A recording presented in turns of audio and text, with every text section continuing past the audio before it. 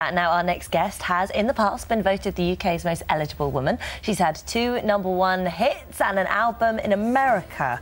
Not bad, considering when she started on her own online blog.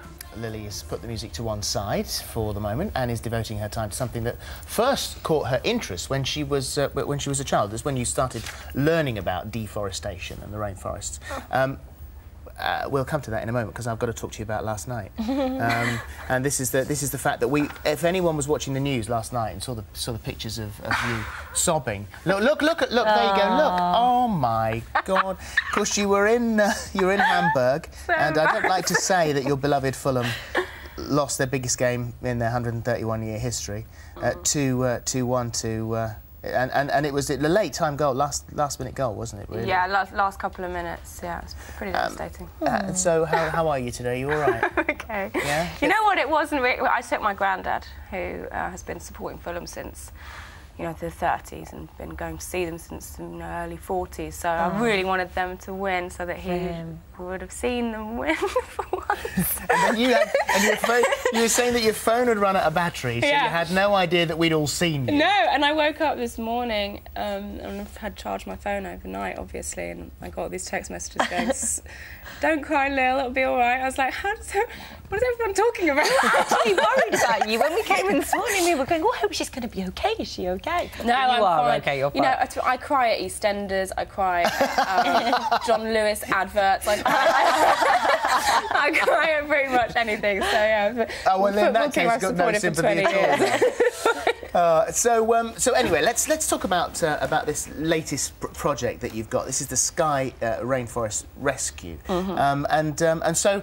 you learnt about this at school, and it was something that, you know, sort of piqued your interest, and then, as far as you were concerned, it sort of went away, and you didn't realise that the massive deforestation of the Amazon was still going on. Yeah, well, I guess I assumed that there was some sort of regulatory system in place, you know, and that it was something that was being combated, just because I remember them hammering hard the Amazon topic so strongly, and then I didn't hear about it until recently when I was approached to get involved. So it's quite extreme. I mean, this is an area the size of 3 football pitches. Every minute get destroyed. Exactly. And within its own self, the deforestation is, I think let me get this right, it's 1/5 responsible for the world's emissions. And it's worse, it's sort of the trees, when they're cut down or when they're burnt down, they release all of the carbon dioxide which they've been absorbing and storing. Yeah. So when this happens, it's worse than all of the pollution from planes, trains, cars, everything put together.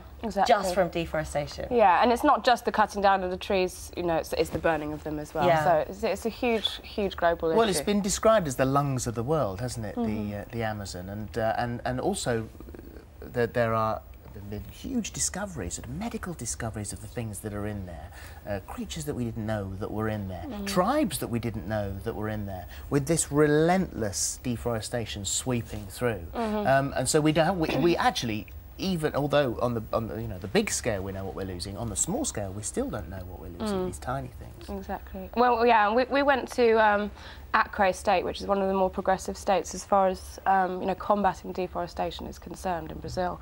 So it was great for me to see what can be done and where they're trying to move into the future, and trying to create more sustainable lifestyle for the people within the communities that live in that area. So trying to encourage them to you know, make their...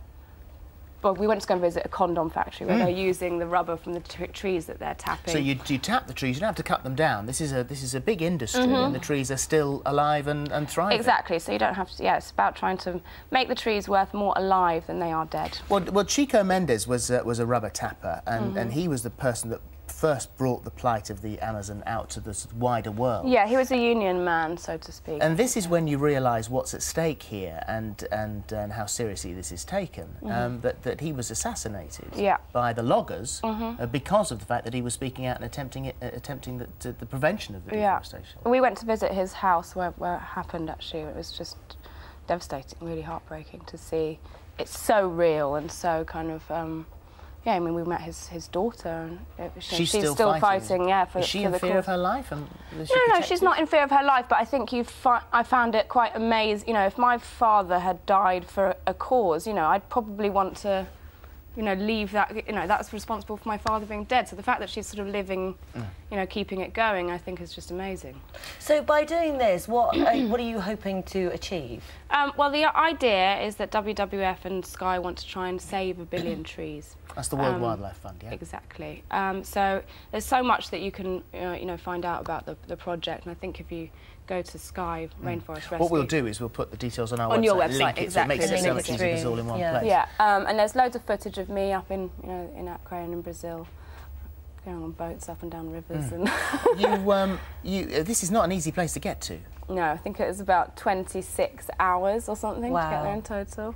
And no luxuries. You were staying in Oh no, there was a tarantula on my bed one night. It was horrible.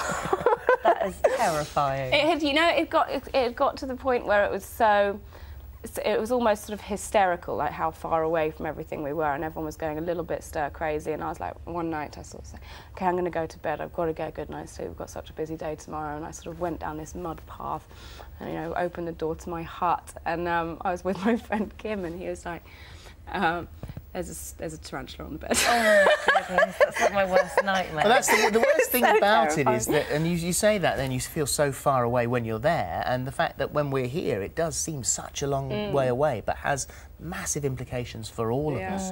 And so do have a look on our website. We'll point you in the right direction for what you can do and what you can do to encourage the prevention of There's this. things you can do from home as well. Massive chopping of trees.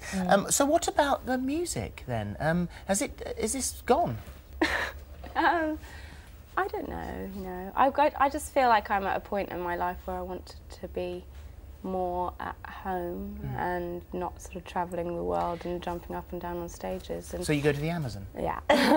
Well, that's not stage. But, yeah, no, I don't know. I'm still working in music and I'm still writing music, you know, maybe for other people. I'm involved with, you know, trying to do a musical at the moment. So that's really exciting. But I just, yeah, I'm kind of a bit fed up of Lily Allen. Fell up with Lily Allen? I don't know, the character that I've been playing for the past 5 years. Was it not what you expected it to be? I mean, it's great. It's fantastic to have a triple platinum album, but is it the other stuff that comes with that you don't like? I don't know, I think I've just been living life in a, you know, really massively fast lane for the past 5 years, and I just feel the need to sit back and relax a little bit more. You know, so many people in my position, quite frankly, go a bit mad, and maybe that's because they're sort of pushing themselves a little bit too hard. I kind of feel like it's almost a sensible thing to do is to step away from it for a bit.